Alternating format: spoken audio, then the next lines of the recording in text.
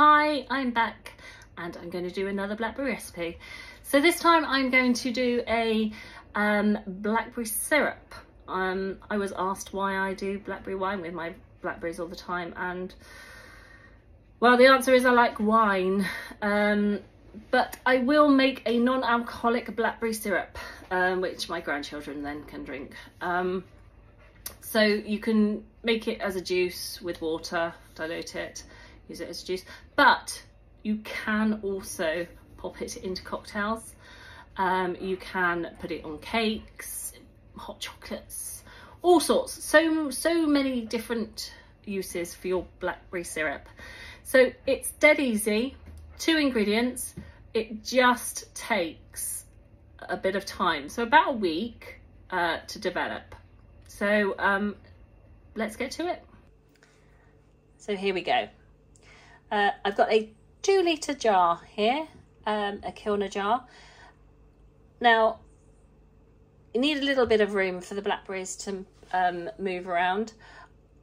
So I've got 500 grams of blackberries.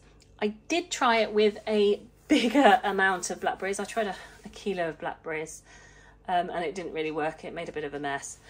So you need equal parts of blackberries and sugar. So 500 grams of blackberries, 500 grams of granulated sugar.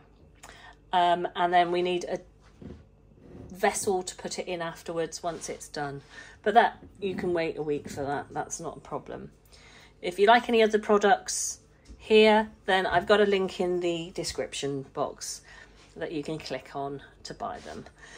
So here we go, nice and simple. We're just going to pop the blackberries without trying to get them on the floor. Pop those in there.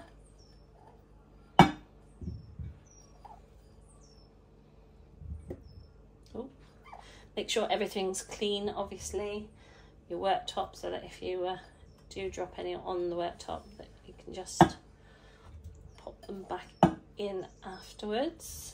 There we go. Ooh. There we go. Those have obviously been cleaned and dried. So now they're in, I'm going to add the sugar. Obviously it's easier with a nice wide-necked jar.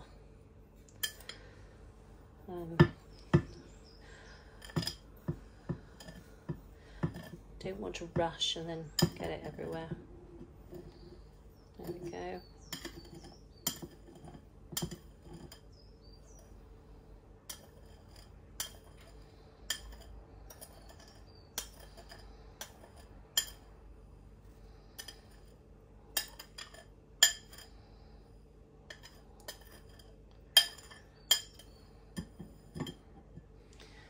There we go.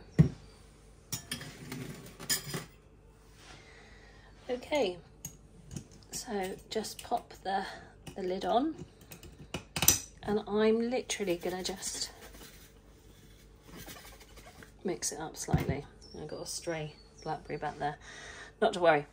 So all you do now is leave it for a week.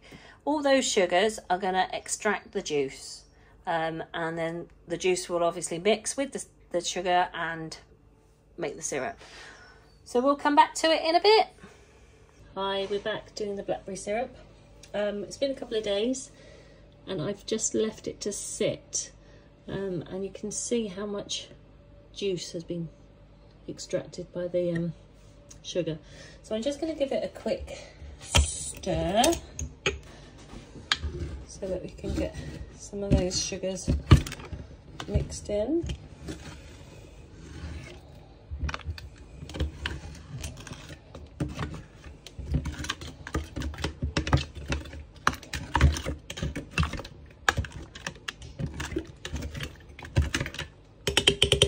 And then we'll leave it a few more days.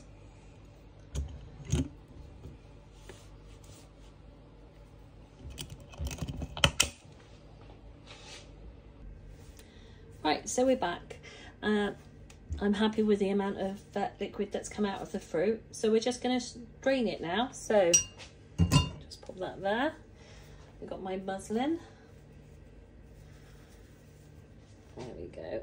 And literally just get rid of all the nasties, all the bits and pieces that we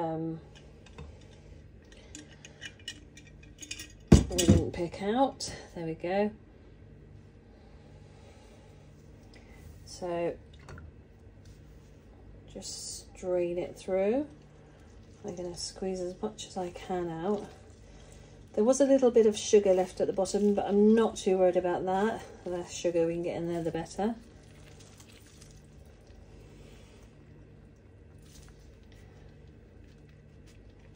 There we go. Now, I'm not sure that the amount of syrup I've got will fill the bottle up, but we'll see.